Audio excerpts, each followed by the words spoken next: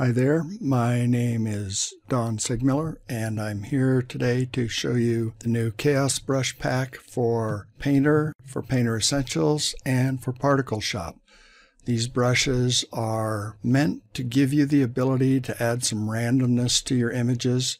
They're not really meant as drawing brushes, but they're great brushes for adding random patterns, roughing edges up, whatever you'd like to do that way. We'll start with these first 10 brushes, and we will start with a color that's kind of halfway in between, a new layer. These first 10 brushes are what are available in Painter Essentials, and this is Chaos 1. And this brush, as you can see, will bleed and mix with some of the underlying color. In particular, you can see it mixing into the background color and going blue. These brushes are all at their default settings. I'm not doing anything to change them. And we'll move on to Chaos Bud. And this is really kind of a swirly and probably the most chaotic of all the brushes in the pack. Very out of control kind of brush. It's just not made to do much but add these crazy lines. And what you do with it, of course, is up to you. You can adjust the layer, you can change the mode, you can do anything you want and get some interesting effects using these brushes. Fiber Mess. This brush is a lot of little straight, fibery kind of things, and it's a good brush to fill in some kind of gauzy effects, fibrous effects. Very thin lines, even at a relatively low opacity. It covers well, and you can build up as thick as you want with it. Next brush, Gauze Blend. And this is a glow brush. So if I pick a color, nice and dark, you can see how it glows. So that is Gauze Blend. Pasta Blend makes these rather abstract, pasty strokes. Chaotic, to say the least.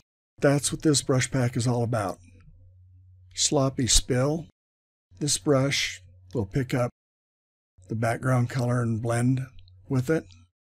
Nice brush to add just messy things. I guess that's what this whole group of brushes is about, adding messy. Spotty Chaos. A little bit softer brush. Blend softly into the background. Totally out of control. Streak. Really a fine, almost could draw with it kind of brush. Really small, streaky little lines that wander as you draw. Thin Spring.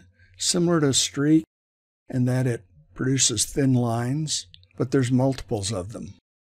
Brushes are all fun to use. You're really going to be limited by the creativity you bring to it and your tolerance for happy accidents. And the last of the 10 brushes available in Painter Essentials is Throw Crud.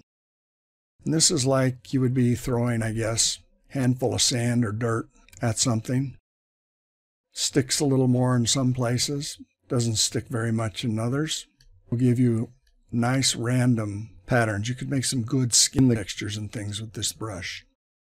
So those are the 10 brushes that are available in Painter Essentials. In the brush pack for Painter, there are an additional 5 brushes that are available to you. We'll start off with Chaos 2. I like this brush a lot. It's one of those brushes where you can kind of discover it does something pretty cool when you just play with it. And I like the way it kind of makes little rosette or flowery things happen. But of course you can draw relatively straight lines. Actually, they're not straight at all, but you can draw lines with it, or you can spin it around, kind of like spin art. The next brush is Messy Spin, and that's just what it does. It spins around with relatively little control.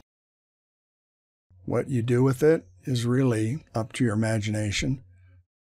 The bigger you make your stroke, the more it will spin. The smaller the spin. And you can increase as you go, so you get a variety of sizes. hairy blend, a very, very fine, fibery kind of blender you can use to blend the background into the foreground and vice versa. A good brush when you want to break up some colors, especially if you lowered the opacity. Mudscotch, that's a word you will be hard-pressed to find in a dictionary, but it's basically, let's make something dirty. And you can use it to add some texture. And the final brush is Vortex. And if you just draw with it straight, you can see what it does. Follows the angle that you draw with, and you can draw these kind of neat, a little bit more controlled flowery shapes. And they can of course be as big as you want or as small as you want. Kind of a dual use brush depending on what you want to do with it. You've got to practice with these. See which ones you want to use, experiment with them in an image, and you will no doubt find a very creative way to use them.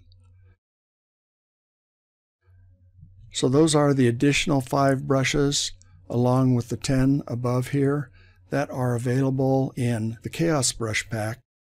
Get them, use them to add some chaos to your images, have some fun with them, and see what you can come up with.